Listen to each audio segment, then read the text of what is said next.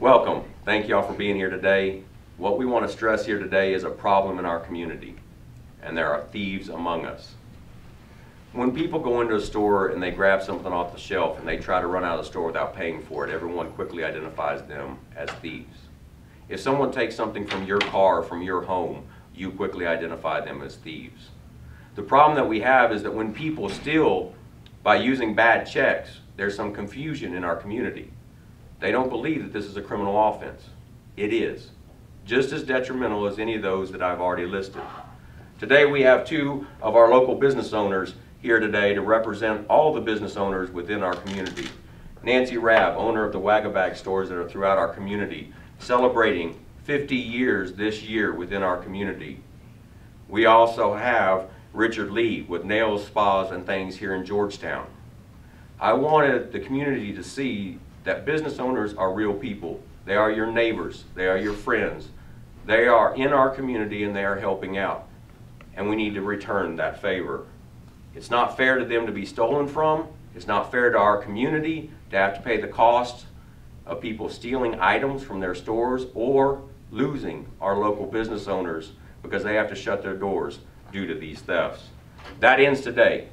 And hopefully our community will send a message that we will not tolerate thieves in our community. And that's the reason that we're here for this hot check warrant roundup. The most wanted that you will see on these posters here are not buying food to sustain themselves. They're buying luxury items. Items that if you and I cannot afford them, we forego them. They're stealing jewelry, TVs, spa services, liquor, cable TV. Warrants for arrest are active for all of these individuals. That means if they get pulled over for a traffic stop, they will be arrested.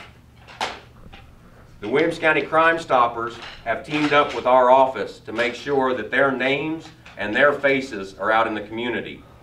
And I can guarantee you that somebody knows these folks and will be glad to turn them in to make a little extra cash. To those who have hot checks that are on these boards or that are out in the community that know they have warrants, I'm telling you this. This is your one chance to make things right. Today, through May the 3rd, we're going to have an amnesty period.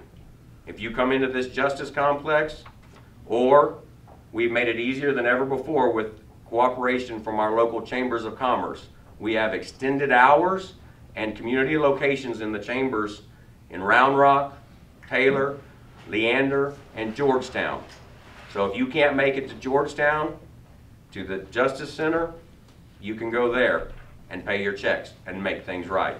If you do, we'll recall the warrants. We will recall the warrants and you will avoid a ride to jail. The chambers can also be a point of contact for our local merchants. I had a business owner last week just tell me I didn't know there was anything I could do about this. That saddens me. I want them to know that this is a service that we provide to the community and that we do take it serious. So if you want to know how the process works, Deb Lewis, the director of our hot checks department, will be at these locations. She can walk you through the process. She can help so that you understand how to bring these checks to our attention for prosecution.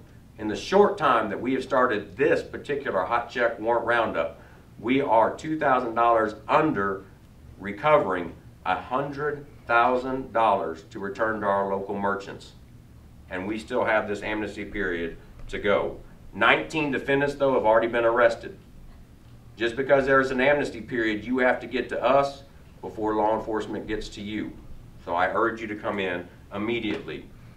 My frustration is that the business owners try to help people make it right. If you have made a mistake, they give you the first chance to make it right.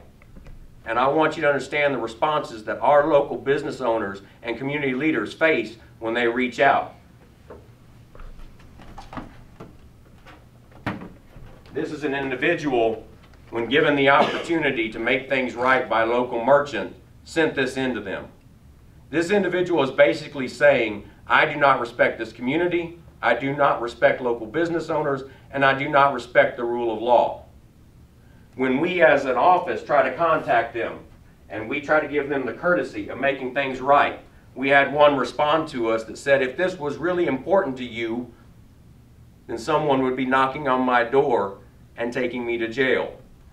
I would like to draw your attention to those standing behind me in uniform.